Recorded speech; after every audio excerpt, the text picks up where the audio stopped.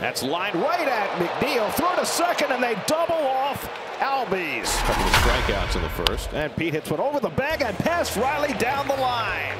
Alonso's got his first hit of the road trip, and he'll get 2 bases out of this one. He stands at second base with a leadoff double. Ground ball toward the middle. McNeil can't get it. It's into center field, a base hit. Acuna in to score, and it's 2-0 Atlanta. That's lined into right field, a base hit for Olsen. Albies to third. He'll come in to score. Here's Ozuna, still nobody out.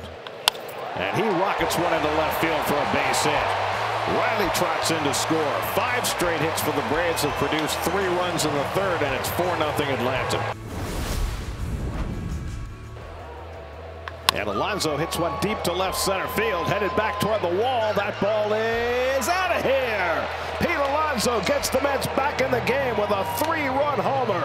Alonso's 3rd home run of the year, and it cuts the Braves' lead in half. It's now 6-3. 2-2 coming. And he lines one into center field for a base hit. And he lines one into right center field. That's a base hit. Headed toward the gap and all the way to the wall.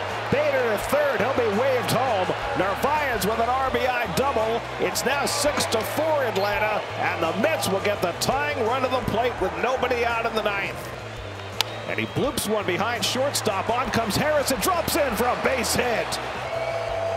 2-2 coming from Iglesias to Alonso.